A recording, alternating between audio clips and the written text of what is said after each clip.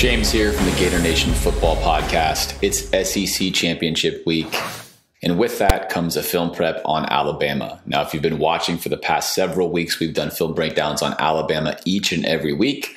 Since Florida and Alabama were basically playing the same opponents, you could check those out as well as checking this one out to get a full picture of Alabama. And perhaps maybe you don't even want to, well, because Alabama's really good and Florida just lost to LSU. At any rate, if you want to take a look at what makes Alabama so good, then check out this video. And if you like the content and like the video, sub to this channel. Check out the podcast each and every Monday, where we bring you in-depth analysis on the Florida Gators, and drop us a dono on Patreon, where you can support our efforts to bring you content that makes you a better football fan. Let's take a look at what Bama does on both offense and defense, and why Nick Saban has created such a consistently good football team. We'll start off by looking at Alabama's offense, and we'll look at them versus Auburn. We've already seen what they look like versus Tennessee, LSU, and Kentucky. We've been looking at the more recent games, since that is most indicative of how Alabama is playing now versus the earlier season matchups they had. This play is 2nd down and 10.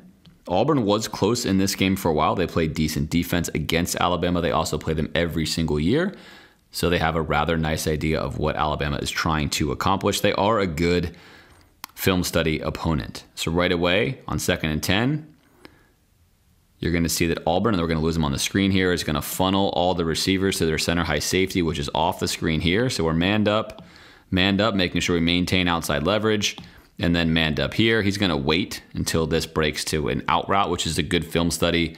If Alabama had in fact run a dig across the field, it would not have been so good for him. But the main key here is I want you to watch Mac Jones, and this is something Alabama does. So Alabama, although they're out of the shotgun here, is still going to run what you would consider to be more of a traditional play action. Take a look, play action, and then we're going to take a deep drop, right? Deep drop, we want to set here. This is mimicking a 7-step drop from under center, and we're going to run 3 vertical routes with 1 check down. There's our check down coming out of the backfield there from Najee Harris. There it is. And this is something Alabama will do. So they're going to premeditate shots. They want to take deep shots. They want to run vertical routes, and they will really stretch the field high-low in this regard. The reads are actually very simple for Mac Jones on these plays, and there tends to be low danger, primarily because of the job the offensive line does for him. Here he climbs the pocket nicely. No one is open. This is a nice job by Auburn. No one's open, and this ball goes nowhere near anyone. We will get a second look at this here on the CBS cameras. Just a half of it, and you'll see the job Auburn does. So right off the gate, we're going to trail him here, knowing we have safety help that you cannot see off your screen. Make sure we maintain this outside leverage here. He's going to stay here, also maintaining outside leverage, expecting a route to come out. And again, that's almost certainly a film study route read versus just playing that way. He was correct on this one. And the same thing is happening on this side as we showed you earlier. This allows a lot of traffic to occur. Here's a lot of traffic. And coming into your screen here, you can see Devonta Smith, and then a safety over top. Lots of contact, not a lot of space. Good defense here by Auburn. If you're going to defend Alabama's deep shots, it's almost always going to have to be with some physicality early on, and then making sure you're slowing down those downfield rubs and meshes and crosses. If you allow them to get a good, clean head start and a good, clean release down the field, by the time they do mesh or cross, the timing is going to be perfect, and it is going to be very hard to defend. 3rd and 15 for Alabama on the very first drive. Alabama here is going to attempt to convert this 1st down with some deep routes. They're going to miss, and Auburn is going to drop into a little used, especially in college football, Tampa 2. Tampa 2, we're going to split the field here and here, and we're going to have this linebacker drop into this window to take away a post route, or what beats a cover 2. That's precisely what Alabama is actually going to run. It's going to come from right here. He's going to run with him. The thing about Mac Jones, and this is one reason why I think that Kyle Trask is much better at reading the football field, even though, again, it struggled with LSU, is Kyle Trask doesn't have this kind of time, and he also rarely has receivers that are this wide open on a consistent basis. When he does, he almost always finds the right one. If you look at the film on Mac Jones, this is not a knock against Mac Jones at all. He's not as often going to find the easy and wide open receiver like Kyle Trask does. Again, he's not facing the same kind of pressure that Trask is in general. That's not being a Trask apologist. It's just reality on film. This is a good example of that. Mac's going to have an absolutely great pocket, as you can see here, in tons of time. He's going to take his chances with this throw here, which is obviously not a good one. There's not a good window there. They drop down into that Tampa 2 window. The safety is able to peel back here and help out. That's not the right throw in that situation. Instead, this is the right throw, and that's also your best receiver. And that's DeVonta Smith. Now, you can't see this, unfortunately, on your film, but all he's going to run here is a dig. Again, he has tons of time, and you can't see it, but this linebacker here actually steps over to squeeze the tight end dropping down low. Very, very simple read. If he was simply looking here at this window, he would have seen this linebacker slide here, and he easily would have known he had this dig for a simple conversion. Now, no quarterback is perfect. Again, Trask, of course, misses these reads from time to time, but this is, as any Florida fan knows, one of Trask's favorite throws. Mac Jones will miss these from time to time. So if you're Florida, you're going to hope you dodge some bullets like Auburn does here. Again, this is definitely an absolutely dodged bullet by Auburn's defense. They did not get pressure. They left the receiver wide open, but it was 3rd and 15. So you're going to need to put Alabama at least in some situations where they can make mistakes. Auburn does so here and gets a stop early on. This is an example of what you don't want to see Florida do against Alabama. Alabama runs east-west plays and traditional screens really well. Auburn here is going to take a page out of Florida's defensive playbook. And right here, we're going to be 3-on-3, but we're also going to be very, very soft. We'll see on the flip side when we look at Bama's defense, my much preferred way of playing this, which is to play aggressively here on the center of these 3 receiver sets. But for now, let's watch how this plays out. Again, Auburn very soft. Right off the snap, they're backing up. This is way, way too easy. You cannot do this. Florida cannot do this. You cannot allow them to have these kind of screen plays. Take a look at this. He's out of there.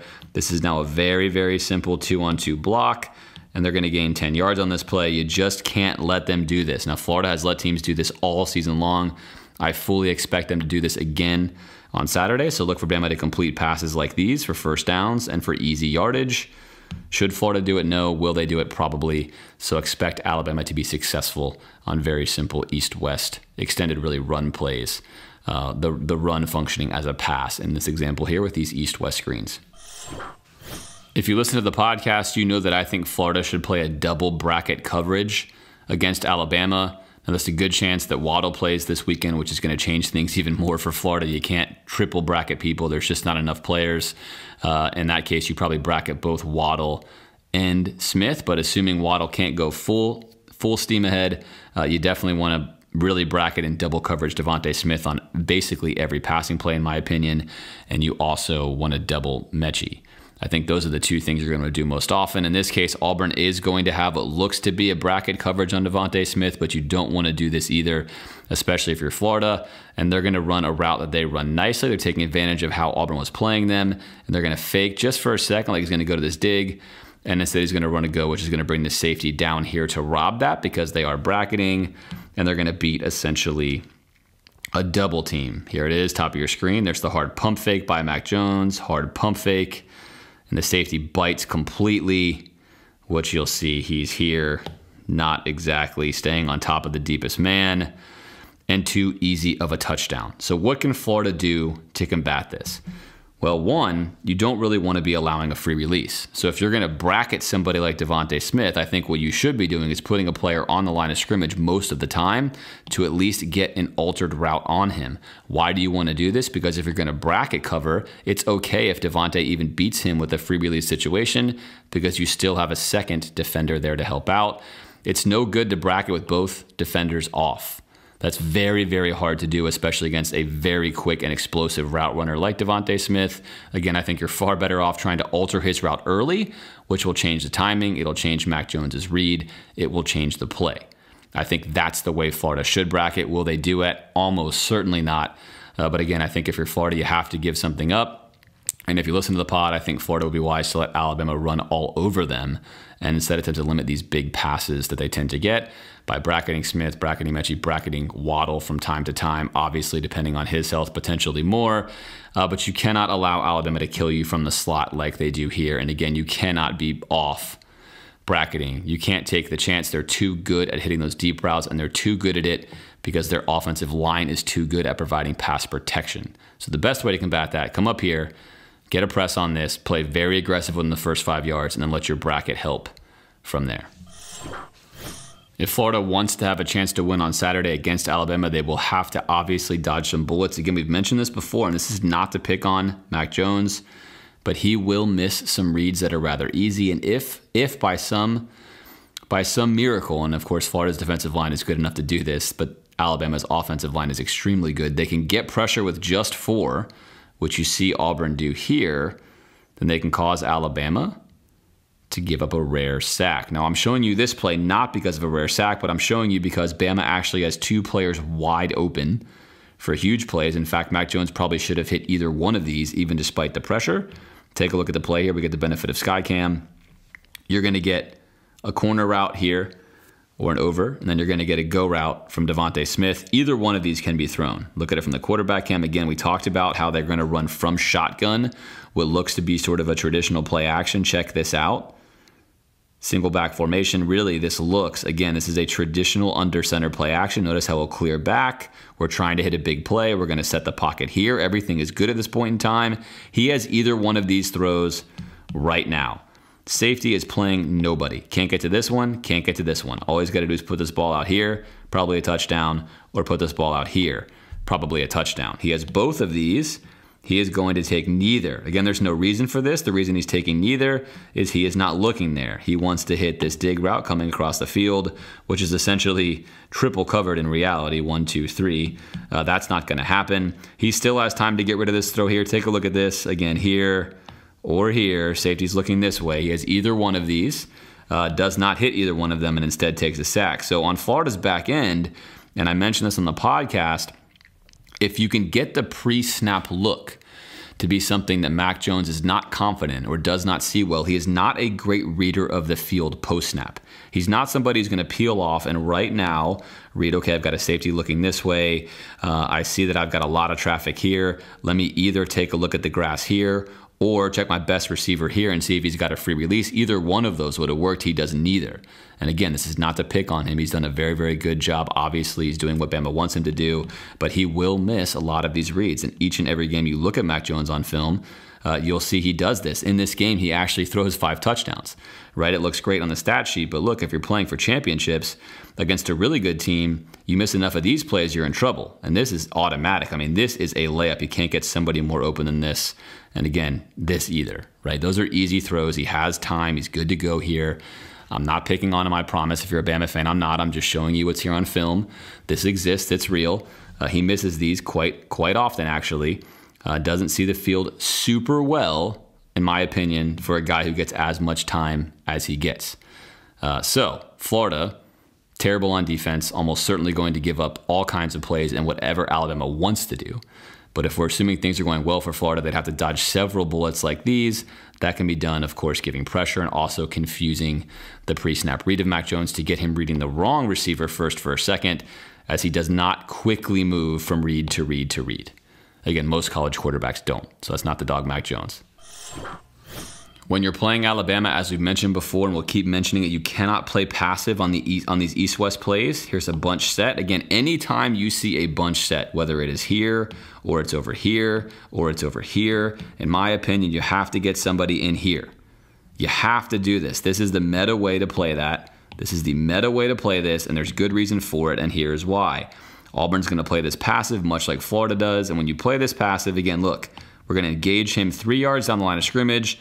Now we have a free blocker here, and we have a completely easy throw right down the field. He's not going to get touched. Look, there he goes. That's their best player, right? It's Devontae Smith, their best receiver, untouched in the backfield, 2nd and 15, and we're going to pick up 20. That's just too easy. You cannot allow Alabama to beat you this way. You can't do it. Again, give extra attention to Devontae Smith. Bracket him. If you're going with a bracket plan, let's go to the pre-snap. We're in the bracket plan. We've got a guy in the line. We've got another one close here because we have bracket help with our safety. We're going to say, listen, wherever he goes, if he goes back into the backfield and you're assigned to him, you're shooting back there. We're going to make them beat us with someone else. We are not going to allow them to get these kind of completions on us.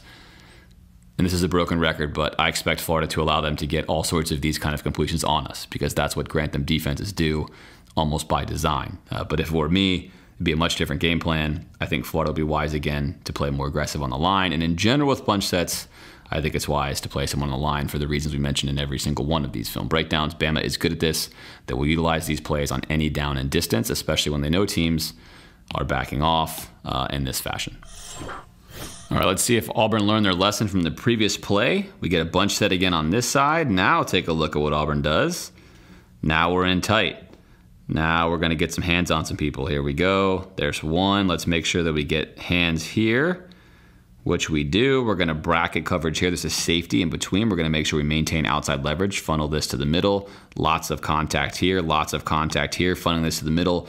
These are all of the receivers Alabama is sending out, and they're all basically trapped nearly in between the hashes. That's what you want. We mentioned in the podcast that Alabama does not often send more than 3 receivers out. Sometimes they'll send 4, and it's typically a very traditional. Najee Harris is a check down. Again, they can do this because they buy time, and because, as you're seeing so often, they're going to send Mac Jones back to reset, and they're trying to get chunk yards. This is obviously very sound, very fundamental offense. It's a good strategy. It's also easy to read. Not super complicated to make these reads. And here, Mac Jones, again, super clean pocket, plenty of time, nobody there. On the All-22, there was nobody there. It was very well covered by Auburn, and a lot of that started with a much more aggressive and non-passive approach on that bunch set on the far side of the field. It's 2nd and 10 for Alabama, and you're going to have to guess sometimes when they're running. Now, my preferred strategy in this game is quite a radical one. I would say forget it, let them run. Let's make sure we're always bracketing Devontae Smith. I wouldn't do what Auburn's doing here. They're going to play single high very aggressively in the box, and they're doing it to stop Alabama's run game on 2nd down and 10. They're playing a tendency, and they're playing the personnel that Bama has in the game. Now, this is optimal defense. But again, I think if your defense is inferior and you don't feel comfortable matching up, this is very, very risky. If Florida is playing any of their slot nickels, the star position, if you will, on Devontae Smith, it's over. Forget about it. Ain't happening. We can't risk that at all. If you want to get cute, as we mentioned in the pod, you could attempt to put Elam here and see how well that works for a few plays here and there to steal some chances. But there's not a single player on Florida's roster that we have used this season that can stay with Devontae Smith. Not even close. So that's not going to be an option Florida should play, but it is important to illustrate at times in the game, Florida is going to have to take some exploitative chances. Exploitative being leave your meta strategy. The meta strategy, of course, is, in my opinion, to bracket Devontae Smith, to bracket Mechie, not allow them to get really a lot of catches. Their offense flows first through Smith, then through Mechie, then through Najee Harris as far as in the pass game goes. So that's the order. Twice the targets here of anyone else besides Smith, and then Najee. So there's really these 3 guys you're looking at. And of course, with Waddle back, you'll see that production there as well. But this is still a good concept by Auburn because it's 2nd down and 10, and they're expecting run. They're expecting the run. They're playing run. They get run, and that's why they get to stop. Again, it's easy to think it's 2nd and 10. Let's just back everyone off, as Florida tends to do. Let's back everybody off. Let's play in a 2 shell out here, which would look more like this, and get something like that. Bama will kill you in that. You occasionally are going to have to play tendencies, but again, I think for the meta for Florida is just to let Alabama run to their heart's content and attempt to limit their big chunk passing plays. Part of the deal when playing Alabama is you're playing a team of extremely talented players, and you can get everything right, but they can still beat you. It's one of the reasons why recruiting is so important. It's why having top 30 and top 100 players is so important. It's why having a guy like future NFL running back Najee Harris is so important. This is excellent defense by Auburn. Take a look. We're here. This is a 1-yard gain. We're in good shape. This is good defense. It's a good play call. They're ready for this on defense. Everything is your way. Then you miss a tackle, and it turns into a 20-yard gain.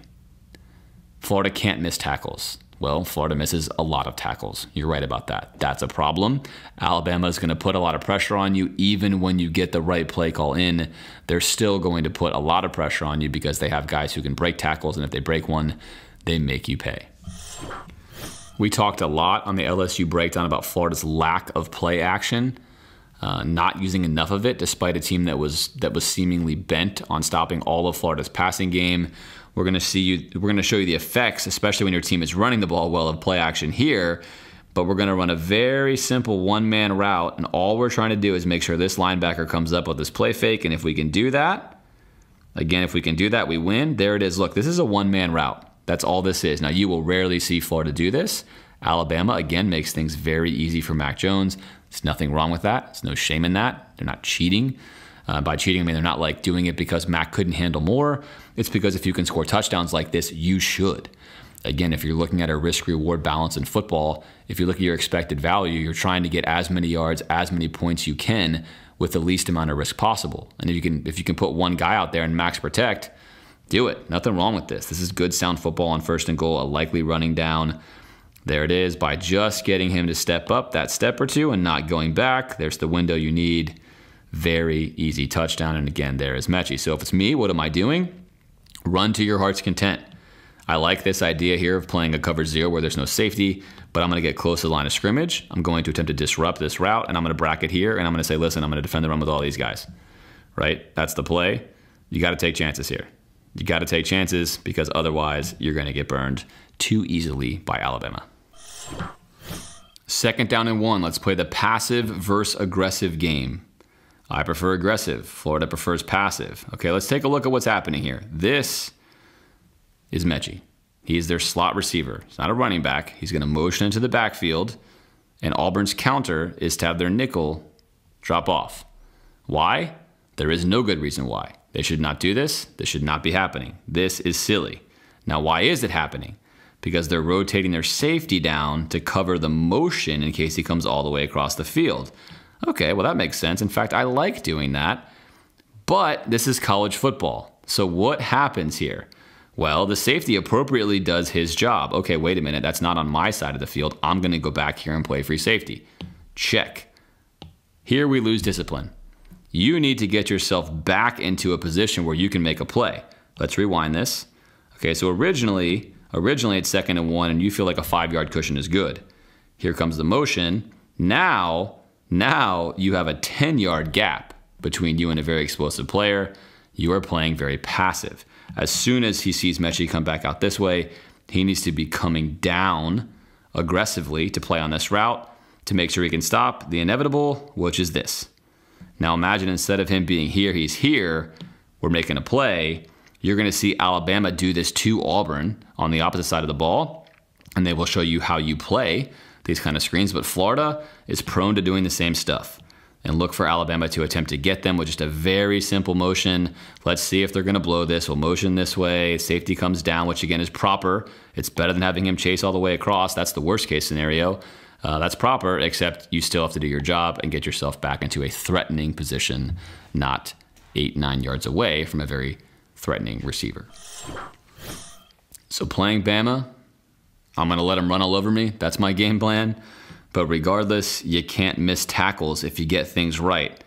Auburn is expecting run here. They're actually ready for this. They're in good position. And we miss a tackle. And if you miss a tackle, it's 15 to 20 yards. Take a look here. We get a bad fill, right? Here we go. We're in good shape. We got this gap covered, and we have this gap covered. We just need to do our job. We don't do our job. We whiff. Big play against us.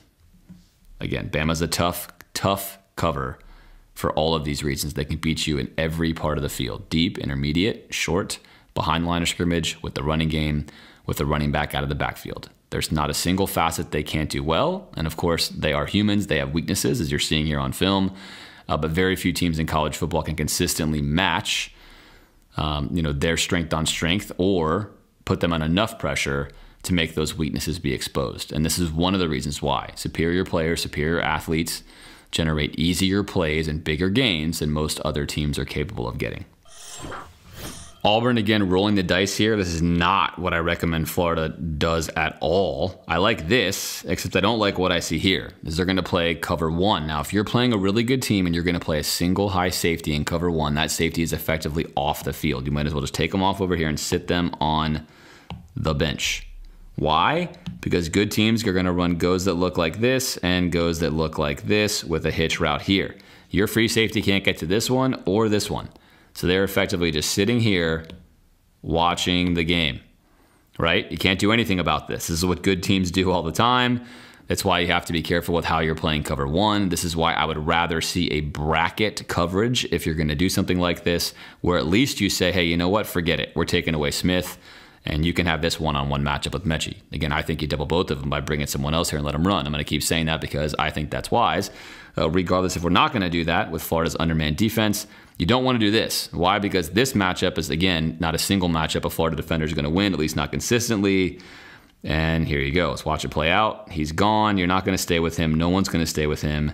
But you can grab him and pick up a pass interference call. So they do save a touchdown there. That's just way too easy. Far too simple, and Bama will take that all day long. Now, Florida, of course, rarely plays such an aggressive defense, but I show it to you to say, in general, as a philosophy against teams like this, if you're playing a single high of that nature, you're really playing a man down. Just not a beneficial way to cover offenses that have athletes like Bama does. 2nd and 6 for Alabama as they're driving. Again, this score is 14-3. So if you're a Florida fan, you're thinking, hey, Auburn's deep offense is not very good. That's true. They're not. And Alabama's only scored 14 here late in the second quarter, which is true. They haven't, which is why I'm showing you this film study is Auburn's defense did a pretty decent job against Alabama. Not great, but certainly decent. Decent enough to where Florida would definitely take this score at this point in time. That would mean they're in a football game for sure, right? So as we're looking at this, let's look at what Bama does here. I mentioned on the podcast that they're very good at using simple concepts and their playmakers to open up space for others. Great example of it here. Here we're going to take Devontae Smith. And again, we're going to see some curious defense by Auburn. We're going to rotate up high. We're going to create a huge amount of space between us. They could run this screen, but Bama's going for more because why not? Let's pump this here. Let's get him out of the way here. Let's take a guy no one's been looking at here, right? Let's take him and run him over here. Why? Well, because this is Mechie.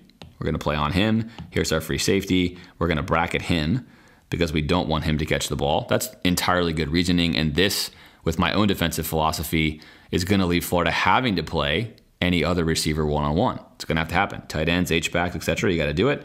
It happens here for Auburn, and they're going to lose this battle. Very, very simple route. Not even a move made. We're just going to race to this part of the field. We do get pressure here that almost gets home. Nice job by Mac Jones stepping up in the pocket. Hits his target. Now what happens here, this is Mac Jones's primary read the entire way. This play is absolutely a pump fake here and a throw here. He's very, very accurate. So we've been talking about what Mac Jones doesn't see.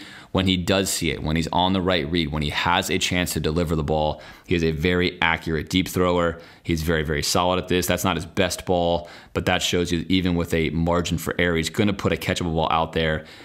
He's going to make teams pay. Alabama can get a variety of guys wide open. Florida will have to live with this kind of stuff.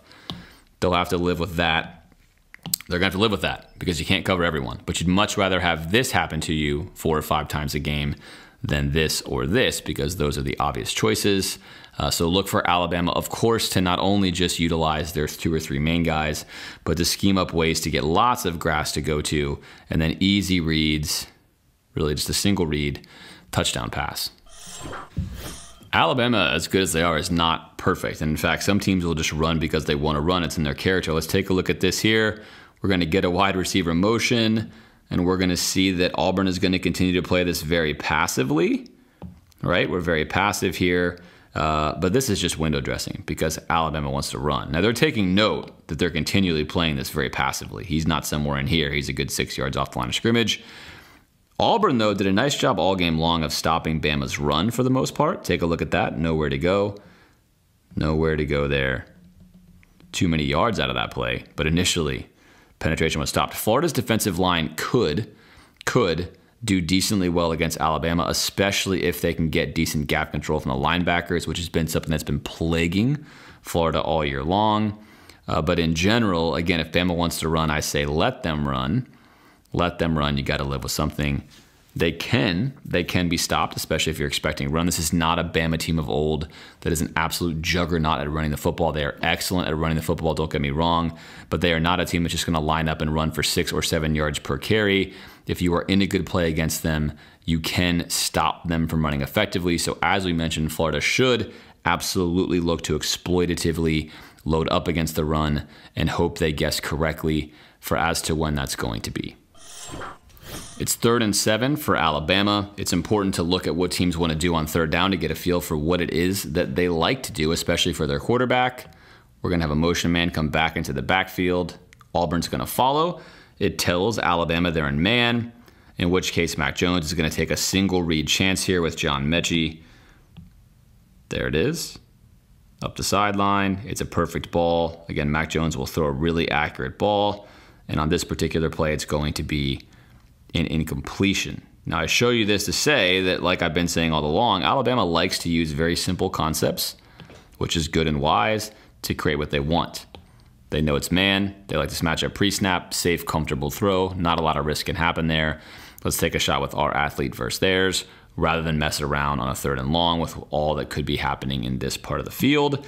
If you start talking about how to scheme these things up as a defensive coordinator, if we know that Alabama likes to do these things, then we can have our player follow in here and make it look like we're playing man. But then on the snap, we actually play zone, and we could send our safety over here to rob this. We could drop him in the rob window. We could do a lot of different things to make this happen. Point here is you can use a team's tendencies to guess what may happen and take some chances. When you're the underdog, that would be a very wise thing to do. And we know on film that Alabama likes to basically script up some simple stuff for Mac Jones, give him high percentage first read plays. And if he sees something where he doesn't like his first read, oftentimes he won't make a full field read. He may just go to his check down, or he may just tuck it, which in 3rd and 7 may be enough to get your defense off the field. So again, it's very important against Alabama and Mac Jones to give them a pre-snap read that is not the same as the post-snap read. Otherwise, they're very good at diagnosing, okay, you're going to be in this post-snap, we'll run this play, and they will hit that with a high degree of success. 3rd and 6 is now 3rd quarter here, 13:55, still 21-3, still a football game. Auburn's defense still performing well, another 3rd down situation. Alabama likes to run a lot of mesh routes. We've talked about mesh routes before on the podcast and on these breakdowns. They like to run mesh routes. You can run these from a variety of combinations. We can run it here and here, or here and here, whatever the case may be. They like to run these short drags underneath. They're easy throws, especially if they think teams are playing man-to-man. We mentioned before that if you can muddy the pre-snap look for Mac Jones and you can couple that with some pressure, you can get to him. Now, hopefully Florida will not send some dreaded corner blitzes. We don't like those. We don't want those. Those don't work, even against a team like Alabama that often will play action and then back up and set to the window where a corner blitz could be effective. Their offensive line is too adept at picking it up. It's too far away. It's just not worth the risk. What is a good blitz, however, are blitzes in this area. And you're going to see here that Auburn is going to send pressure with 6. They're sending pressure with 6. Now, they're not going to get home, but they are going to make this uncomfortable for Mac. Again, he doesn't need to leave the pocket right now. He's actually okay. He should stand in the pocket, and he should deliver this ball right here or even right here if he wants to. He doesn't. He's going to escape early. That's going to make this throw pretty much impossible, and he yet almost makes it. Really should have been caught, and it's not. Now, again, I show you this play to say expect a lot of these mesh routes. Alabama runs them all the time with verticals over top. Auburn there again, he's pretty beat right here. Take a look at the angle he has to take.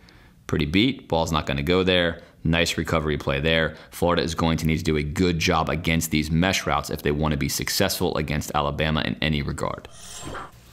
We talked about how Auburn was guessing pretty well against Alabama, especially against the run game, and sometimes you'll guess wrong. And when you guess wrong, Bama will make you pay. Take a look here. This is a pass all the way. They're expecting pass. They're bailing out. Right now it looks like cover 4. Don't worry about that. Just know that they're expecting a pass, and they're not going to get one. Because they don't get one, Bama makes you pay for 15 yards. Now, again, if you're Florida, I think Florida's got to live with some of these runs sometimes because the alternative is just worse. But either way, Bama will punish you with very easy plays. If you guess wrong, they guess wrong. You can't always guess right. That's part of football. That's okay. Again, breaking down film, it's hindsight's 20/20. I can look at all these plays and say, well, this is what happened. This is what you should have done. Now, that's not real life, right? In real life, from this set, Alabama could run anything. They could run anything they wanted to. They've got an eligible tight end. They've got 3 receivers, and they got a running back. They could attack us any way they want. It's not very easy to know what's going to happen. And on 2nd down and 1, it's a great down to take a shot. So there's nothing wrong with being conservative here from Auburn, by the way. We don't often talk about this on these film breakdowns because we like to break down what's perfection. But keep in mind, in the real game of football, on 2nd down and 1, it might be wise just to say, look, I don't want to get beat deep here. I'm going to give them a 1st down. I don't want to have them score a touchdown. I'll live to fight for another set of downs. And sometimes in football, that game theory, that leveling that occurs, you're going to have to do this. And if you guess wrong, in this case here you did, you're just going to get punished. But now at least it's 1st and 10, still on Alabama's side of the field, rather than a 40 or 50-yard gain if you're selling out to stop the run on 2nd and 1. So all a matter of preference and mindset. You can't stop everything a team does. Bama builds on the progression of their play calling throughout each and every game better than almost anyone else in the country does. Each game is its own canvas. They start blank, they see what you're doing, they feel you out, and they begin to progress upon that. So we know that Auburn has been playing rather passive against the screen plays. Take a look here at the bottom of your screen. This is much more aggressive. Now we're going to play aggressive posture. I'm going to chuck the top of this bunch, which is nice. We're still going to play pretty passive here. Again, look at our spacing. We're still playing pretty passive here in the backfield, but we're going to sell this as a screen. Bama does this frequently. They do it almost every single game, and they hit pay dirt a lot doing this. Expect to see something similar against Florida on Saturday. It is a staple of their playbook. This is an absolutely great throw by Mac Jones. Check out his platform. He's facing here. He's going to get pressure. He's going to stand still, throw against his body, and throw an absolutely great pass given where he's standing in the pocket. Really, really great job by him. Again, this is his read. I'm not knocking him. You should never knock quarterbacks for a first read. Part of good quarterbacking is having a good first read in the first place and hitting it, right? So you're not going to knock a guy for that. This is a phenomenal throw to his first read. The timing is perfect. We're thinking screen. He's thinking I'm blocking. Smith is not going to run a route, and there he goes. He does run a route, and again, this is why I'm bracket covering him. Now my safety's already here because I'm not going to have a single high free safety 30 yards away. I've got to take this guy away. Why? Because I don't want him to do this. I don't want a slant route to turn into a touchdown. I'm not cool with that. I don't want that. I wouldn't do this. This is the risk you take when you're not going to have a bracket on this kind of guy. I think he's worthy of a bracket. You just give him the respect and you bracket him. Beat me with someone else. Now you can have 8 yards. I'm going to tackle you right here as opposed to a touchdown.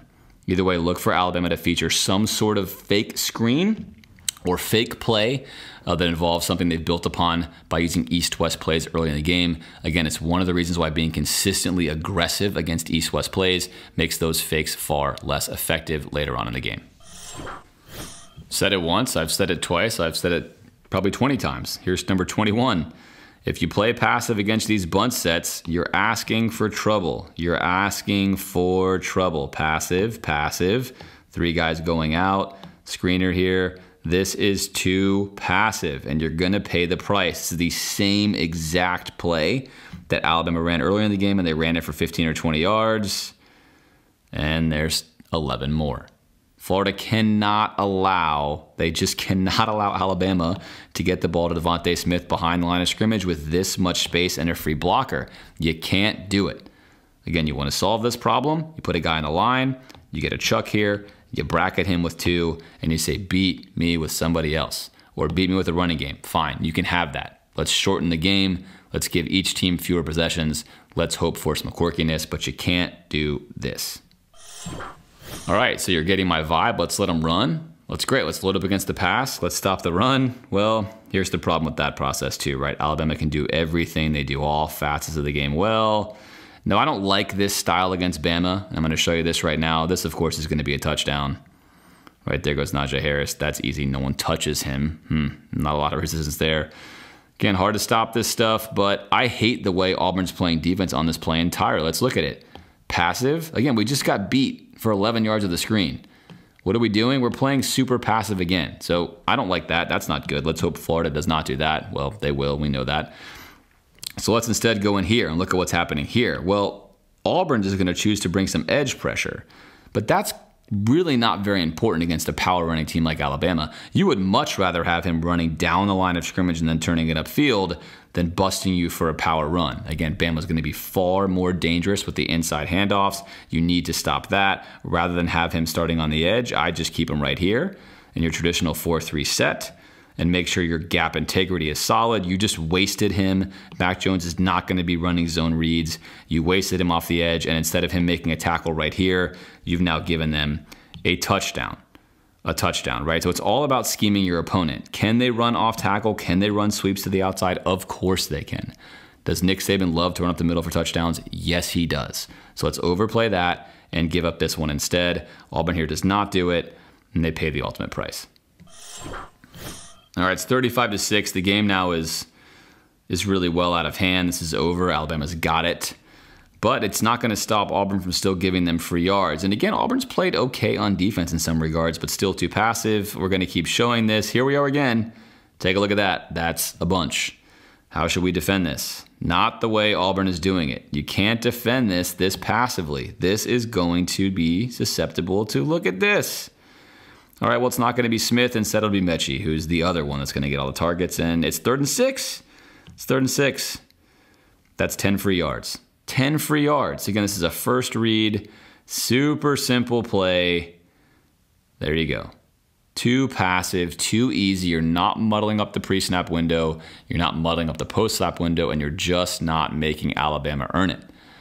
Again, I'd expect Florida to do a lot of this on Saturday. In fact, it would be shocking if they didn't give these up, because they've given them up all year long. So we've made it all the way to the 4th quarter, and I've still yet to show you a traditional screenplay, which is Alabama of old and still Alabama of today. They don't do it quite as often. They'll do it in a different fashion. We're not going to be under center, but here it is. Najee, who stays in the block a lot, is going to sneak himself out right here for a little screen. I want you to notice the down and distance. It's 3rd down and 8. Again, this is why Alabama's offense is so hard to stop. They will run a plethora of plays at you. They don't just have a simple tendency. They're always threatening both the run and the pass. Again, let's look at this play. They're threatening both the run and the pass on 3rd and 8. There's still a running back in here. They're not in an empty set. They're not letting you know what's going to happen. You have to respect all of them. Then we're going to sneak out of here. We've got a cadre of blockers, and we're going to pick up the 1st down. Again, easy throws, easy conversions. They're not making it super hard on themselves. And again, Mac Jones simply does not have to shoulder the burden that Kyle Trask does, not even in the same hemisphere. Good for Mac Jones. I'm sure Kyle Trask wishes he could have a much lighter burden as well. But Bama's offense, much more well-rounded, much more capable of attacking in a variety of facets, and that is entirely to their benefit. 1st and 10 for Bama. We're going to see some more aggressive defense here out of Auburn than what we have been seeing. Let's press up here. Let's press in here. And let's get really physical. Here we go. Physical jam, hands-on contact here. I don't love this, by the way. This is the wrong way. This should be a crossbody, as we've talked about so many times before. Let's get your left arm there, not your right arm. Your left arm makes you your right arm makes you really susceptible to a million different moves, and it turns you the wrong way. It throws your body off on your full man turn. But we're not coaching Auburn right now, so we'll let that be. On the other hand, up here, we're going to see a lot of good stuff. Physical contact here, more physical contact here. Now we're going to get somewhere. Mechie now has gone nowhere. Now he's running into the rub route of the tight end, and now there's nowhere to go. And you can see, again, Mac Jones immediately looks here, doesn't like what he sees. His first read's not there. He's just going to reset, and really he throws this ball away. So this is the benefit of playing Alabama. It's still a classic Alabama. This is very wise. Don't turn the ball over if you don't like what's their offense. And again, that's smart. That's smart, but that also helps you as a defense. If you can just get the initial play correct, you don't have to be too worried about what happens in an ad-lib fashion or on read 2 or read 3. And this aggressive play of Auburn helps to pay off here against Alabama's passing game. Now, sometimes on film, we'll see a really bad play call get rewarded, but it doesn't mean that it was wise. That's what happens here. So we're going to send a double edge pressure, and then we're going to leave. Here he is. We've seen this once. We've seen it twice. We've seen it, 5 times, 6 times. Devontae Smith. And this looks pretty darn good to me. It's a safety off the screen. I don't know. You tell me how many yards this is going to be on 2nd and 10. Seems like a free 1st down, except you do have to execute. And in this case, we do not execute. We whiff what should have been an easy block, and a hero play is made by Auburn. But make no mistake about it. Make no mistake about it. If he does his job here, and this block is on, you tell me what happens. That's what happens. So this is a great play call. This is what you want to see on film when you're breaking a team down. If you're a Bama fan and you're watching this, you're thinking this is what you want to see from your team. You'd rather have an accidental bad execution but a great play call than a bunch of play calls where you have guys that have half a yard or a yard open to hit. This is a high percentage play. It's a really easy throw to your best player. And if a team is going to let you get your best player in space with the ball, you take it every single time. Again, nice hero play here, right? If we're watching film, we're saying, hey, great job. You saved us from a really bad play call. Thank you. It's 3rd and 13 now. I tend to love cover zero aggression, not against Alabama. To run cover zero and to run aggressive plays like that, you need to be the superior team. And if you're going to do it, you need to be able to play generally a little bit closer to the line of scrimmage than this. If you're going to give this much cushion against superior athletes in cover zero, good luck covering a million different routes they can run on you. And again, cover zero means there's no safety back here. This is all you see. They're playing very aggressive. It's 3rd and 13 against a quarterback who tends to only make one read and then play it safe. Cover zero is not as good, especially when you're as accurate as Mac Jones is. This is actually playing into his hand. This is over aggression. It's 35-6. I get what's happening here. You're frustrated. You want us in the heat. You've had enough, right? But this, again, I just don't think makes a lot of sense. So what we have here is man here, man here, man here, man here. And what you're going to see is Mac Jones has got Devontae Smith and Mechie. Now, again, they alternate, right? You'd think, man, I'm taking Devontae Smith on any route I want to run. But why not spread the wealth around? These are going to be 2 decoy routes here. They know it's cover zero, and we're just going to run a simple go or a fade route here for a touchdown. And again, all he's going to do is take this snap. He's not looking at anyone else other than Mechie. Mechie wins, easy touchdown. This is a great pass. That's an absolutely great ball. Great ball. He knows the pressure's coming, puts it right where it needs to be. Really nice job by Mac Jones. Again, Bama does a really good job of earning themselves high percentage looks, even on plays like these. Florida should not play into their hands by giving them comfortable pre-snap reads. I'm going to keep saying that because that's so important in football. It's especially important when you're the underdog. It's extremely important when you're playing a quarterback like Mac Jones who thrives off having a comfortable pre-snap read and then making an accurate pass, and does not thrive as much as having to make read 2 or read 3 in the system.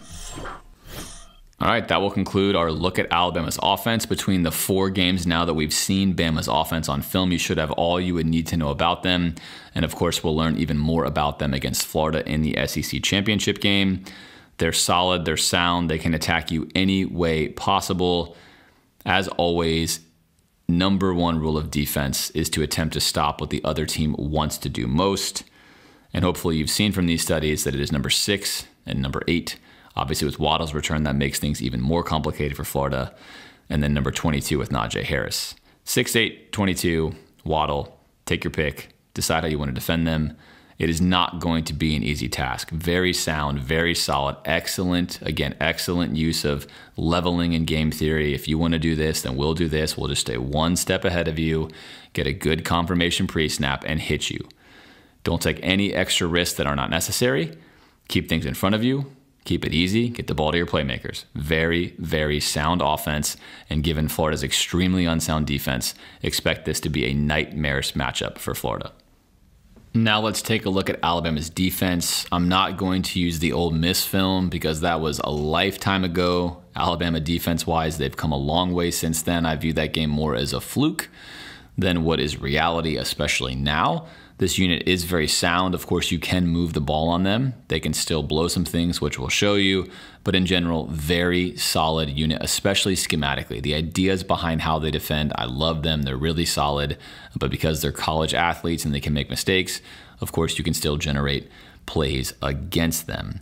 Let's take a look at how they're guarding Auburn. Auburn is not a good comparison to Florida's offense at all. But it doesn't really matter because Auburn runs a variety of formations, and so much of good football is just defending the formation correctly. And that's what you're going to see in this breakdown. Auburn loves to throw a bunch of crazy pre-snap formations all over the place, as you see here. Take a look at the shift. You're only seeing half of it. There was a lot more to it if you look at the entire play clock. Bama really, really good at communicating on the back end to make sure that everyone knows their role and getting lined up correctly. What's going to be big in this game for Florida, of course, is the role of a conflict defender. Now, playing Florida, we've seen teams do a really, really good job of using these conflict defenders to read, run, and pass.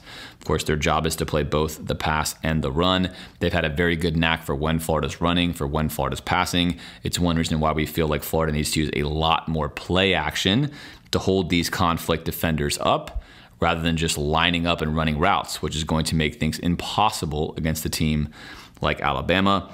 On this 2nd and 8, you're going to see as a conflict defender, he's responsible for this route and the run play. He's going to read run first, especially because you're playing Auburn, and he's going to be rewarded. He's in perfect position, and he makes the tackle. Again, good, sound discipline, good, sound defense from a conflict defender.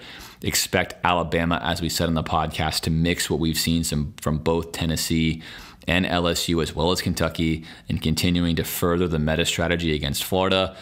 Dan Mullen and the offensive staff needs to come up with some different ideas, some different wrinkles that will allow them to run the ball better, to create bigger windows for Trask to throw to, and not allow teams to load up +2 in the pass every single play, which makes it so difficult to pass no matter who you are, no matter how good Kyle Trask is. You cannot consistently complete yards without a lot of risk against a defense like Alabama's.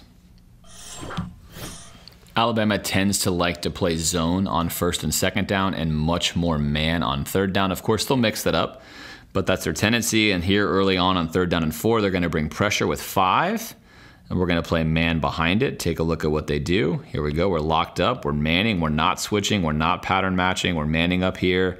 Couple of good things to look at with how Bama does this. First of all, notice, although they're not playing press man here, notice the depth. We got a bunch set here. We got 3, not a bunch, but trips. And notice this. This is something you're going to like to see. It's a triangle to triangle. This is important. We talk a lot about how Florida tends to back this person up, and you see kind of this flat, straight line. You want to have this triangle. This allows you to cover the most common routes being run out of this better, and most importantly, it gives you layers. It gives you layers to your man defense, which will allow you not to get picked. So for now, focus on the routes coming from here. These are pick routes. If you're down in low and man press, this might mess you up. Take a look, because it's 3rd and 4. We're going to back off. They're going to let this traffic clear. Now the defender over your head here is going to come and take the route that's coming his way. There it is. And now we're going to pick this one up. It's a really clean exchange. It's a good one, and it's a nice pattern match. Now Bo Nix does have an easy slant throw here. He does not hit. Take a look there. That's there. Bama, of course, as games go on, will come down more and more on these. We've seen that before, but right here, he does have this if he wants it. But again, Bama very sound with their pre-snap alignment and their gaps, understanding what the sticks are, what the situation is, what the most common routes are, and doing their best not to get picked. Now, of course, you can still take advantage of teams that are going to play man-to-man in the field. You've got to run these picks further away, which Auburn's not doing here. On this side of the field, take a look down here. We're going to get straight man. Again, good leveling concept. See how this happens here? We're on the ball here, so we're going to give enough space so that when this route inevitably tries to pick him, he can come over the top, which he does. He still gets picked. Again, this is not clean. Still gets picked. Bo Nix is looking here. He could have this for a 1st down as well. So why am I showing you this? Florida has at times criminally not done enough of this. Now we have done this, and it tends to pay off very well, but oftentimes you'll see Florida just run 3 independent routes out of this. And while that can work against a team like Alabama, you are far better off attempting to take advantage of their own tendencies and attempting to generate open receivers by using help. Use your help here. Find ways to team each other with your route combinations. Don't just make your players beat Alabama one-on-one, or in the case of Florida on 3rd and 4, potentially facing what we faced against LSU, which is 4-on-3 here and 3-on-2 down here. Typically, Alabama likes to have their safety come down on motions. Florida, of course, tends to motion Tony a lot, will motion all sorts of other players. Florida knows this and can attempt to take advantage of the matchups they can create this way. It will be interesting to see how Alabama wants to handle Tony motioning. I imagine they're going to wind up bracketing him, which is oftentimes what you would see here, is you might have your strong safety come in here and then use help from a safety coming down, which we saw this happen frequently against LSU. Other teams have been doing this against Tony as well. Either way, this is the standard way for Bama to handle these. This is, I think, the best way to handle this, and you're going to see how they go into this here. There it is. Auburn then is going to give them really a little window dressing, and they're going to send him back out this side. Take a look, edge defender, unblocked, knows this, hold the line, make sure we can tackle both this play and Bo Nix coming out. So check there, excellent fundamentals, good work. Now trust your team to do their job for you over there, which is exactly what happens. Great defense along the line. Again, Bama very, very sound at doing all the little things well. 2nd and 7 for Auburn. Now, Alabama has a good feel with years and years of Nick Saban on when to call certain coverages. You're going to see them go to a cover 2 here, and cover 2 is perfect against things that Auburn likes to do, especially plays that involve passes to the flat. Alabama and Nick Saban teams are always very, very aggressive against east-west passes. It's one of the most important things to do against modern spread offenses, and you can see this here. They're ready for both. Take a look at what's happening. Watch this. His responsibility is the flats and anything back here. That's his job. He's going to let any route go over his head. That is not his job in this zone coverage. He sees it. He's attacking it. And that's a loss of 5 yards. Again, super easy. We saw how Auburn was defending this. We saw the difference. Take a look here, how Alabama defends it. Now, can you get something off this? You sure can, and this is where it helps to have quarterbacks who make reads. This is one reason why Kyle Trask, in my opinion, on film is generally so elevated, is he is a guy who Florida will also trust to not just throw this pass blindly, but to actually take a look and read this defender. And again, if you want to get to the next level, here's what happens. We're going to let him to be unblocked. It's part of the play. And you're going to go, okay, we're going to read this. Going to read the defender here. That's all we're doing. We're reading him. If he's flat-footed, I know he's got me taken out here. Now I'm going to take my hitch route. Bingo. There. Okay, we're going to 2-on-1 him. That's the play. Of course, what makes this hard and what Bama knows about this is if you're going to wind up not blocking here, he will be in your throw window. And naturally, that is helping to make that throw much harder. So again, really sound lineup by Alabama, sound plays, sound techniques. Although you're watching this at home thinking, wow, look at all this space over here. There's tons of it. There certainly is some. But this throw is a little bit harder than you think it is. Driving it down right over an oncoming player, it can be batted down. A plethora of things can happen, but regardless, for something for Florida to look at is if we are going to wind up sending flat receivers here, and Alabama does early on want to wind up playing a cover 2 concept like this, you can in fact hit a slant or a route in the flat by 2-on-1ing that. So pay attention to that for Saturday. Regardless, I like how Alabama plays these east-west plays. It's an excellent way to kill momentum and tell teams that you are not going to get the easy throw. If you want to beat us, you've got to play something more complicated than a throw behind the line of scrimmage. So the good news is, despite how good Bama's defense is and how well they communicate, they are still not perfect.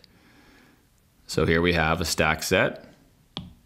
Whoops, sorry about that. Here we have a stack set. Now we're going to get a motion. We're going to drop down here. We're going to motion across with this, and we're going to set against this bunch. Take a look. There it is. Isn't that beautiful? Just look at that picture. Every time I see it, it makes me so happy. Here's our triangle. Tick and bat this triangle. It's a game of geometry, but it's a beautiful game, and it's really important. It's one of the reasons why Bama is so successful against these sets, except even Bama can get the communication wrong. You got to get your communication right with how you're going to handle this, and they don't get it right at all. We're going to play here with him, and we're also going to play here with him, which is going to leave him unguarded. Just a simple mistake. If they don't make this mistake, this is definitely not a conversion, but they do. Here he goes. He's running with him. He's running with him. He recognizes, uh-oh, we've blown this. I'm going to try to come help before he gets the first down, but I'm way too far away, and I just don't get there. So even as a D coordinator, as good as Saban and staff are, players are still going to make mistakes. And again, when you're watching film, you're going to be okay. You go into the film and say, look, we got to get this right. If you're going to see this bunch set, we got to make sure we get our rules right. Let's not mess this up again. What are our rules? How do we want to handle this? What's our pattern match? How are we going to play man? Do we want to jam this here? Are we taking, is he taking the first out receiver? He's taking the first in receiver, which is pretty typical. You can have different rules than that, but regardless, teams can still blow rules. They blow one here. But if you are an opposing offense, when you're looking at film like this, pre-snap, you're thinking, this is not great. I don't love this lineup. I don't have an obvious place to go. I'm basically going to take this snap and just look and hope that something goes right. That slows the process down. It slows your team down. And again, it generally leads to less conversions along the game. Basically, Bama makes it difficult for teams to move the ball against them because they communicate well, they shift well, they get properly lined up correctly, and they don't give you clean pre-snap windows. How Alabama snaps or moves, pre-snap is absolutely beautiful. Take a look at this here. There's no other way to describe it. This is high-level communication. So we're going to motion across here. Now we're going to reset. to the high side. We're going to bring our safety down here to play aggressively down low. Now the motion man comes back across here. We're going to come back down aggressively into that space. Basically, all of your tomfoolery is not fooling me. The unblocked edge defender is going to hold the edge to make sure he can account for this motion man here. And now take a look one more time here. Our conflict defender, who dropped down as a safety, is going to wait. He's playing run and pass. He now sees a handoff. He's going to drop down, hold the edge here. He's effectively held the edge there. Everything looks good. Now we're going to stay on the outside. Take a look at that. He stays on the outside. One more time, stay on the outside, engage that block, make a tackle. That is absolutely textbook perfect defense. You've got to imagine that when Saban and the defensive staff put this on the film room on Monday after the game, they absolutely loved it. Check, check, check.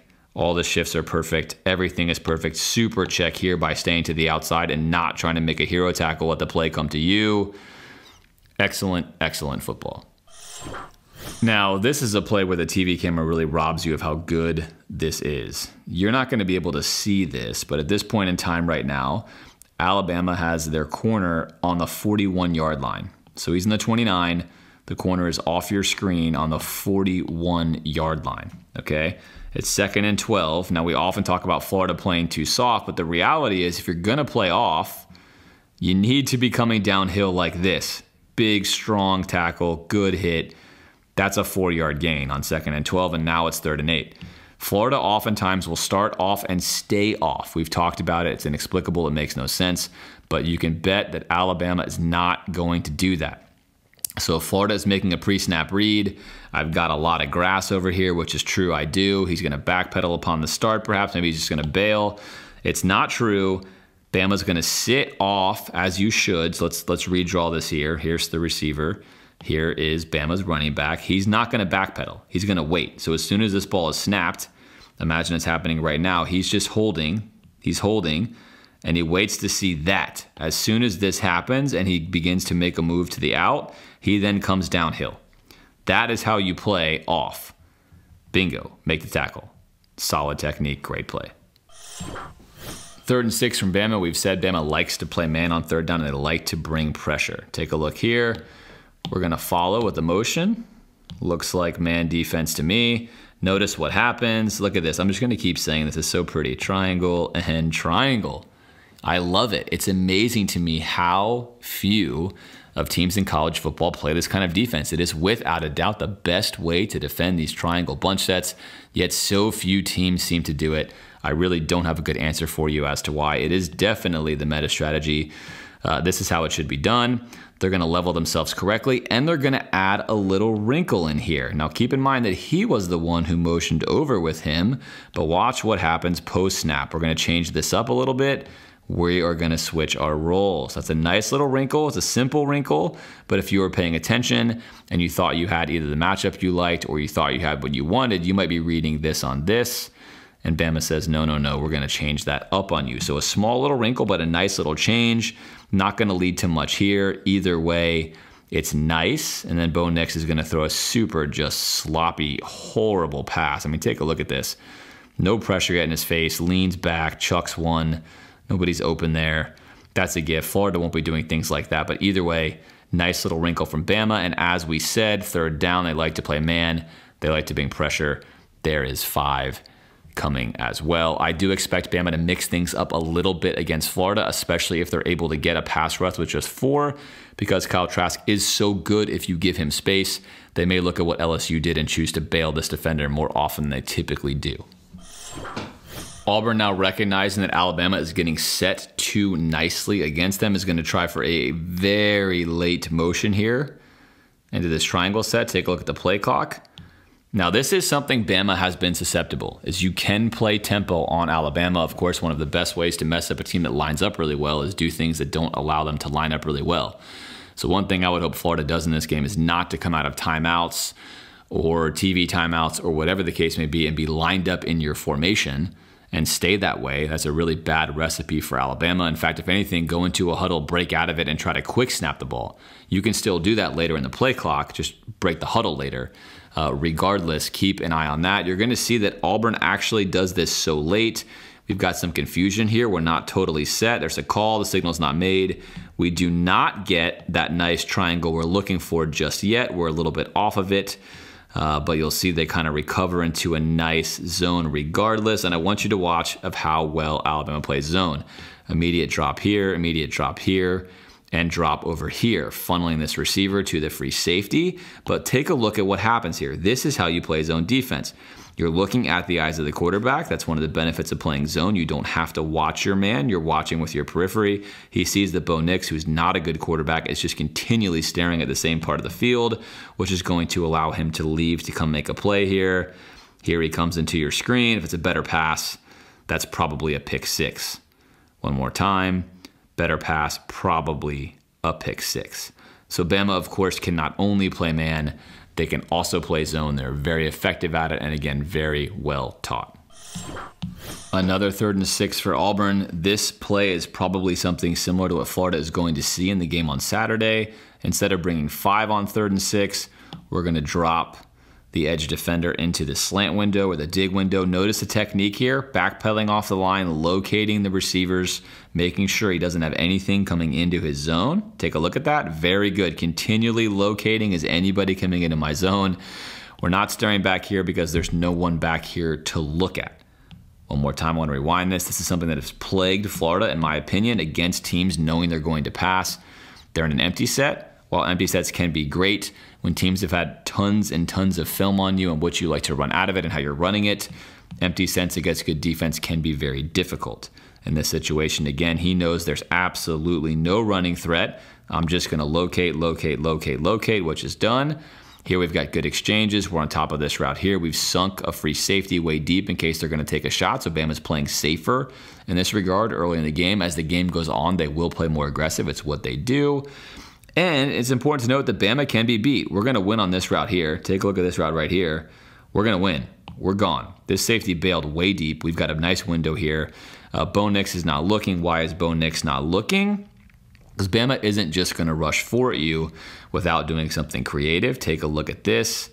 We're going to send a really nice stunt to the A-gap, right? And really to the opposing A-gap. Look at this. Excellent, well-timed pressure. That blows this play up. Bo Nix has to run for it and gets a first down. Of course, Trask is not as fleet of foot as Bo Nix. Alabama will be even more confident running sets like these against Florida.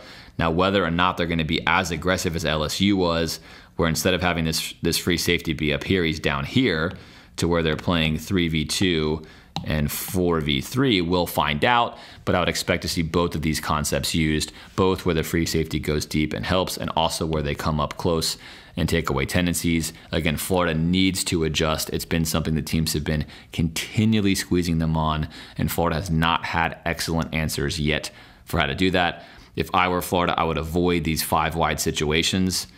Again, I would avoid them almost at all costs. It's not a great matchup for Florida right now. They do much better on any of these 3rd downs to keep a running back there, to at least give the threat, especially to the conflict defender here, that you're going to run, or at least hold them to try to create space over their head. So one of the best reasons to have your safeties handle these shifts is you can really stop the east-west plays. Again, and you have to do it aggressively. So notice this one more time. Let's start here. Here we go. Motion man, immediate handout. I'm passing this off to you. I'm going to replace you. Pass off and replace. There it is. Okay, great. It's important to have players that can handle that kind of responsibility. And now I'm not going to sit here and wait for this. I'm going to come downhill and do my job aggressively. Here I come. There's a screen pass, evade the block, make a tackle. Right? These seem so easy. When you watch good defenses on film, you look at it and think, man, this is just so simple. Why is Florida not doing this? Why are other teams not doing this? Well, one, it's really hard to coach all 11 guys to get this done well, especially in college. Nick Saban does it every year, which is why he's so good at what he does. And 2, you have to have players that are capable of doing this. A lot of teams just say, hey, I don't trust this guy to be my free safety on this play. I don't want that. I'm just going to make him chase over here. Or I'm going to change it with him here. I'm going to get a bad matchup. Bama intentionally recruits players. Obviously, when it's a safety and free safety, they can do both. And although they do give up a little bit there weakness-wise, they trust that most college teams cannot take advantage of matchups like an NFL team would, and they'd much rather stop teams with these little east-west passes than to play suboptimally by using different motion players. 3rd down and 10 again for Auburn. It's 14-0. And we're in the second quarter. So this is still a football game. This is still a football game at this point in time. And again, sometimes Alabama, they're not perfect. They'll blow this. And you can see they're going to blow another one of these triangle exchanges here where essentially they're just not going to cover. They're not going to cover the in-breaking receiver. And this is a nice play. So do they blow this? Yes. But this is what I'm talking about when I mentioned the podcast, how you have to take advantage of a team's pattern matching rules. Nick Saban's pattern matching rules are largely stationary. Of course, each game they can change them a little bit based on teams' tendencies. But what Auburn does here is really, really smart. So notice that the inside receiver is going to purposely screen the low man on the triangle for Alabama. Notice that, and then we're going to send the top here on a slant route. Now what this does is this takes away the defender that Bama was going to use on this inside, and it leaves a stranded defender on the top of your screen here that cannot get to the slant, and that's going to go for 13 yards. So one more time, take a look, right? As we mentioned before, Bama is not always having this happen. Sometimes they do, sometimes they don't. Sometimes this defender slides over and takes the first person to come in, but they catch him right here. That's not what Bama wanted to do. Again, Bama was locked up man-to-man here, and they're going to catch them in a good play, a little screen, and then that's a nice, easy conversion on 3rd down. So this is why Alabama doesn't always play man right here, because if you do that, then teams will do this and then this. That's why sometimes you're going to have him take the first inside.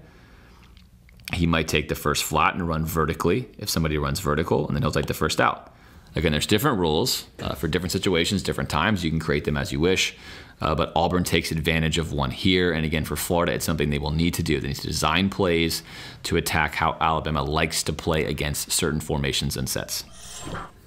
In order to be a really good defense, you have to have good safety play. Now, Alabama likes to start a lot of their pre-snap formations in two high or a 2 shell. But in reality, they actually rarely play 2 high. They're almost always going to have one of these safeties coming down. They primarily do run cover 3. They will run cover 4, where of course they'd both stay up, and they'll run a lot of cover 1. But it's 2nd down and 5, and this is again how you play safety, especially how you play strong safety. The run comes to your side. You're waiting. Notice not backpedaling. We're waiting.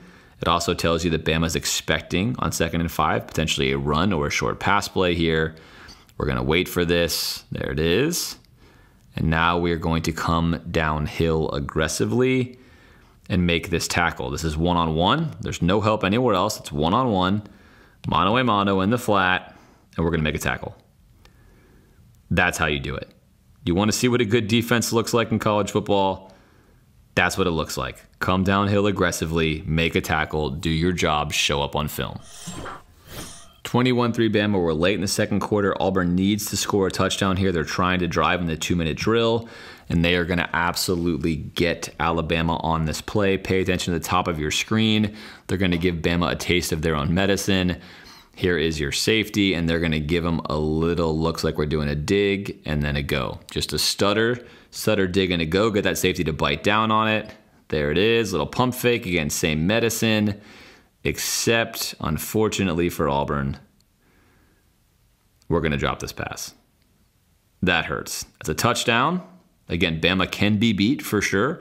This is football. You can beat this team, especially if you can hold up here at the line of attack long enough to beat them. It's just that you're not going to get too many chances. When you get them, you have to take advantage of them. Nice route combination again here by Auburn, knowing that that safety is most likely to come downhill and play aggressively. There it is. Again, the safety's way underneath this play, completely came down. LSU obviously was doing this to Florida significantly in the previous game.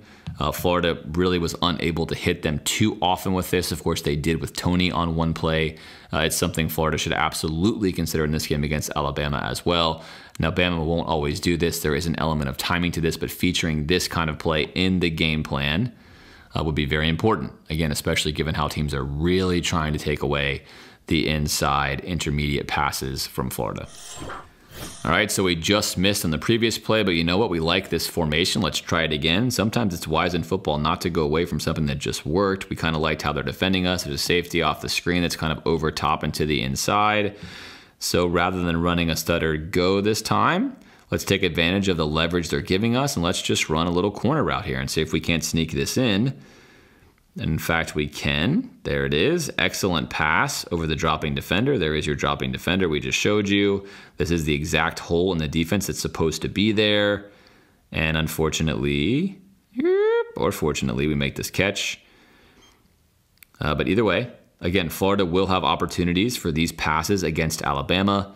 It is wise when you diagnose how they're choosing to defend some of your sets to then immediately go back to them and try something different, or at least save it for later in the game and try something again. Nice work by Auburn to recognize, hey, I think we had something there. Let's go back and try another combination to attack them. 3rd and 10 here with 20 seconds left. Bama is playing this a little safer, certainly much safer than they might normally will. We've talked a lot about how much man they'll play, how much more aggressively they'll play. Notice here they are going to sit in a 2 high shell pre-snap, and they're actually going to bail into a cover 4. They're going to play cover 4, and they're going to do so essentially off the start of the snap, but then in reality, it's going to wind up being a cover 3 here, and we're going to try to rob any sort of dig route at the stick. So this turns into a cover 3, but this is what you like about Bama's defense. Right now, if you're a quarterback, you're thinking, this looks like cover 4 to me.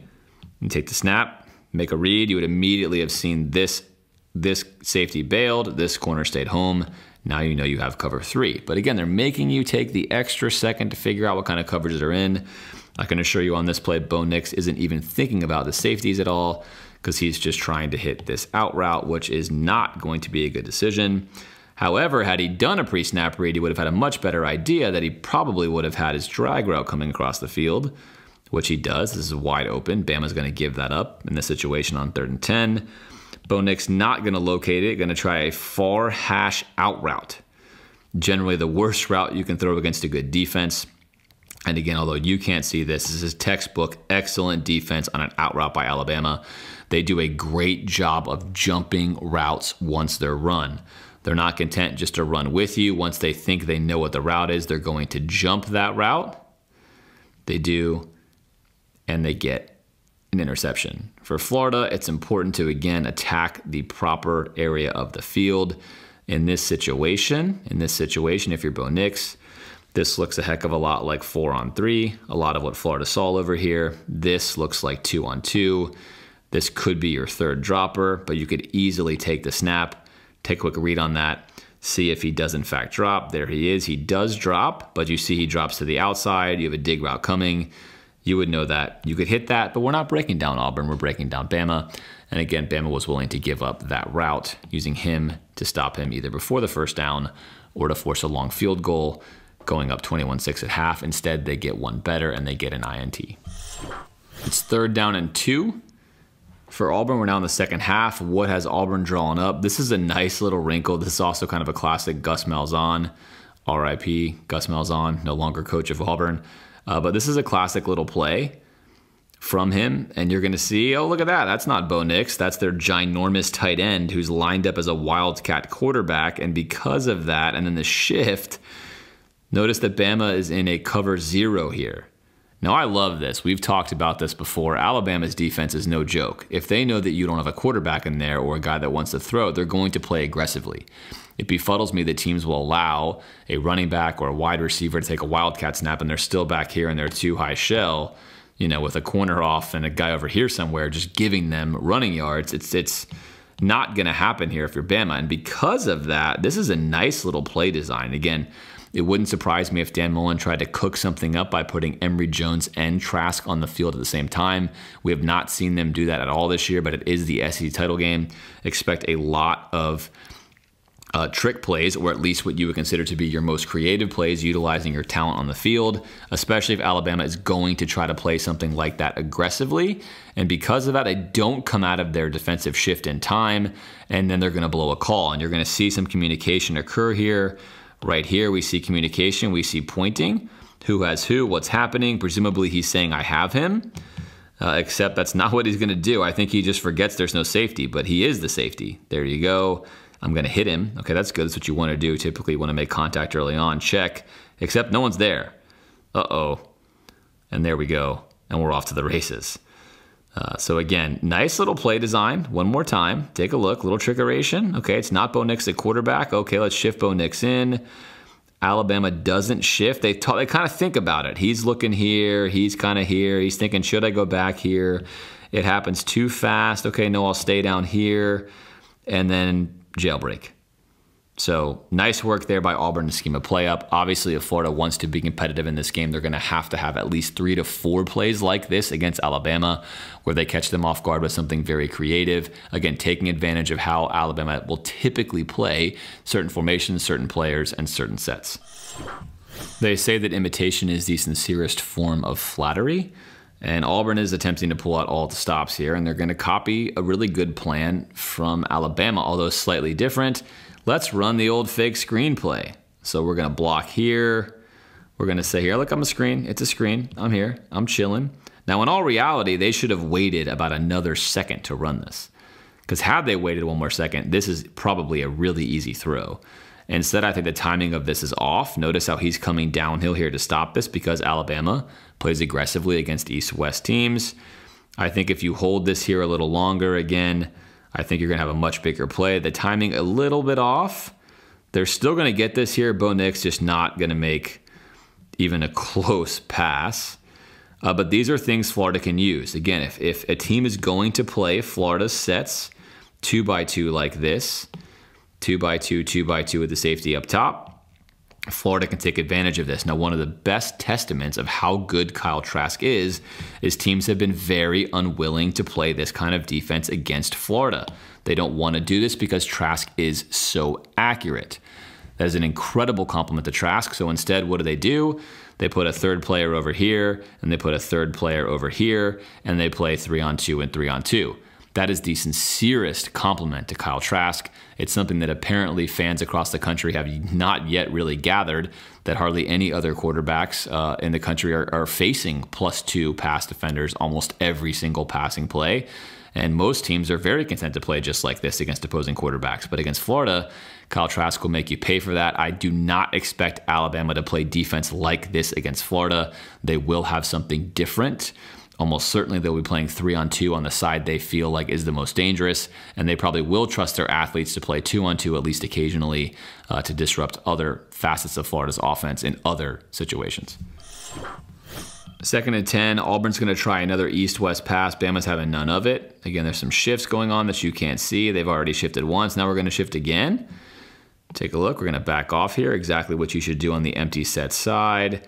Going to bring our safety in this position where they can play the run or the pass. And now we're going to read this. So we're locked up, and we are coming downhill right away. There's no waiting. There's no hesitation. If you put Florida on film, typically the safety is just sitting here in no man's land doing nothing. Not so with Bama. We're coming for you. Now, it looked like you thought you had a 3-on-2 here. You don't. Instead, you get a blitz right into the face. You get a safety coming downhill full speed. And although he misses the tackle, he turns him back to the inside where you want, where you've got help, and you lose a yard. Again, Bama will be very aggressive against any east-west pass to Florida. Florida would be extremely wise only to use the east-west passing as a decoy to generate something else. 2nd and 4 now for Auburn. This is a nice wrinkle. In fact, Florida would also do well to look at doing something similar to this. We're going to motion the tight end across here, which is going to cause, again, the safety to come down here, and they're going to replace, which is good movement by Alabama. And then we're going to add a new wrinkle. Let's send our wide receiver across here on a speed sweep, snap the ball. Again, good little play action wrinkle. You need this. Hold these guys here, and then sling this out. Now let's watch the safety, who now has got to come from all the way here over here. We've extended his run. There it is. We've got our blockers 2-on-2. We get a nice little clip here, although it's not the greatest block you've ever seen before. It slows them up enough, and that's a nice, easy 15-yard gain. Simple throw, safe play. There's no reason why Florida could not do something different in this game. It would be wise for them to do so, especially with a guy like Grimes or even Copeland, obviously, who have the wheels to make a team pay for having to shift a safety that far over. So nice wrinkle there by Auburn. It's 28-6 in the 3rd quarter. The game is almost out of hand, but not quite. Again, take a look at how Bama's going to play this. This is the short side of the field, so the boundary side of the field. We're in a tight little box here, and we're going to jam. Here's, again, the huge tight end for Auburn. He can catch passes. He's also slow. Bama is playing this perfect. This is an absolutely perfect defense given what Auburn may do out of this. Look, jam. Let's chuck him all the way into the backfield. Auburn is trying to basically either throw this screen or fake the screen and throw a wheel. Either way, that ain't happening right now. You're basically taking that off the books. That's not there. And now we're dead, right? So this is how you want to stop a team throwing east-west. You say, look, you're not going to throw east-west. Do something else. Beat us some other way, but you don't get this. There's the pump fake. Here's the look. Because they've been so aggressive in here, this is slowing this whole entire play down. Everything is way slow, and now we lose 10 yards. Good aggression. Again, expect Bama to be just as aggressive east-west against Florida in the SEC title game. Later in the third quarter, Bama just exerting their will on Auburn. It's 3rd and 6. Typically, Alabama, 3rd and 6. They want to play man, and they want to bring pressure. That's what's going to happen here. Man, man, man, man here, and then pressure. Now here is our cover 1 safety. You don't know this yet. You can't see him off the screen, but he's actually going to be our hole defender, cover 1 hole defender, and he is going to come down on the running back. So again, Bama just showing off here with their fancy cover 1 coverage because they can, because why not? Notice the cross-body jam here, which is perfectly done. Unfortunately here, first or 10, and I'm a huge Dolphins fan, so, loved his dad playing there for the Fins, but he's perfect, and then he gets the reason why you cross-body jam, which is in case they try to run this way, except as he turns around, which is perfect. He's in great shape. He actually falls down. Now, you can't see him here. He's going to fall down, and he's going to be wide open. But Bama brought pressure, as they like to do. They like to bring 5. We've talked before. In fact, we talked on the LSU game. You don't need to bring 6 or 7. Smart teams tend to bring 1 more than you can block, or just enough to be effective giving you pressure so they still can have integrity here on the back end. Silly teams like to bring more than you need. Either way, especially against Bo Nix with bad pocket presence, which you see here, he's bailing. I mean, what is he doing? What is he looking at? He wants to throw this out route here. It's not there because we're coming downhill on it. He's backpedaling. He's going the wrong way. Now he's going further away. Now he's gone. And that's not going to happen. Now, what you can't see is if he actually had just simply put his foot in the ground in the pocket here and waited to read this, he had a huge play. Huge play. Now, he's beat here on the end. He's in trouble, but he did have one. So, again, you can beat Alabama secondary. Any team that plays man, you can beat them. Florida has the athletes to beat them. But what Alabama is risking on these third down situations is you cannot make a full field read if we're bringing pressure. If the pressure gets home, you can make 1 or 2 reads at most, and we'll live with those results. And that's what Bama does there, and they wind up obviously getting a good result.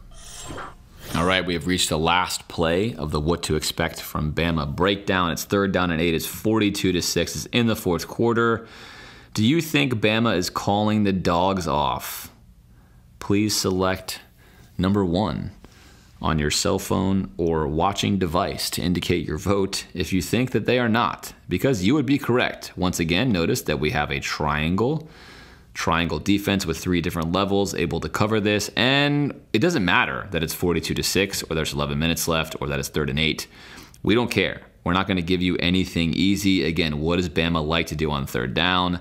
They like to play man, and they like to play aggressive. Here we go. We're bringing the heat. Auburn says, okay, no problem. We're going to run a screenplay. Now, maybe this is why Gus Malzahn got fired. If you know anything about Alabama, you can't run a screenplay to a wide receiver because on 3rd and 8, Bama is not going to do what Florida does and line up 10 yards off and let you have it. They're playing here aggressively. You're better off running a screenplay with your running back somewhere in here than you are with there. And Florida should be wise to do the same thing. This junk is not going to work at any point in time in the game. On 3rd down and 8 or 9, Bama's going to play sound football because that's what you should do. Notice this here. We're going to lock up here in the bunch. There it is. He's coming to block this guy. Well, guess what? I've done you one better. You can't really block me if I've already hit the receiver the ball's supposed to go to. Bo Nix is going to do what Bo Nix does and just panic and throw the ball right here. Why not? He looks like a receiver. He's open. Maybe he's my guy. Except that's not your guy. And that's going to turn into a big return. So one more time. There's a reason why this is good defense. This is how you play modern day sets, just like these. You see Bama do it almost every single time. It is the meta strategy. It is the right way. You see Florida do it almost never. Not a good situation. That's why teams take advantage of it against Florida, and that's why teams struggle against Bama. And look at that. Again, that just looks absurd at this level to see a pass being made like that. Looks like a play they've never run before, but I can assure you against other teams, Auburn runs this play quite successfully. So great work by Bama. They line up correctly. They do what they need to be done, or they do what needs to get done. They get themselves a nice pick late in the game by staying aggressive. You can call that a championship mentality, if you will.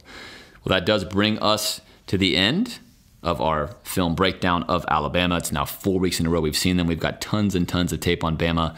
Hopefully you enjoyed this breakdown. As always, if you like the content, like the video, sub to the channel, check out the podcast, follow us on social media, drop us a donut on Patreon to support our efforts, and leave me any feedback that you have, how to improve this. You want them longer, you want them shorter, you want something else. Just let me know. I'll see what I can do. Until next time, I'm James from the Gator Nation Football Podcast.